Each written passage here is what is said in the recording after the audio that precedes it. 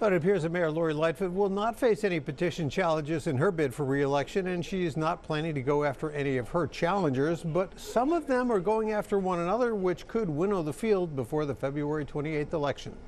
Willie Wilson was one of the first to file his nominating petitions last month, reporting more than 60,000 signatures. But now one of his competitors, Jamal Green, says there are grounds to challenge the validity of many of those signatures. He pointed to page after page of Wilson's petitions where the handwriting was so similar for different people that it raised suspicions. When we looked at the amount of fraud and the tens of thousands of signatures that were fraudulently signed, we just said we had to do something about this. But Green is himself facing signature challenges from Willie Wilson.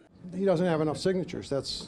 We went through them at the board, compared the signatures and the registration records on the petitions to what's on the board records, and he didn't have enough valid signatures of registered voters. Wilson also challenging the petitions filed by Rod Sawyer. This afternoon, Wilson's lawyer filing the objection paperwork at the Chicago Board of Elections. Candidates need 12,500 valid signatures from registered Chicago voters to get on the ballot, and Wilson's team claims Sawyer fell well short. While the petitions filed by Chuy Garcia and Cam Buckner did get reviewed, as well as Mayor Lightfoot's, sources from other campaigns decided those challenges would not be worth the time or expense. But longtime Alderman Howard Brookins, who's retiring, says regardless of what the field gets winnowed to, he believes Mayor Lightfoot will make it to the runoff. I look with the number of candidates, with the people who have sufficient resources to run a credible race.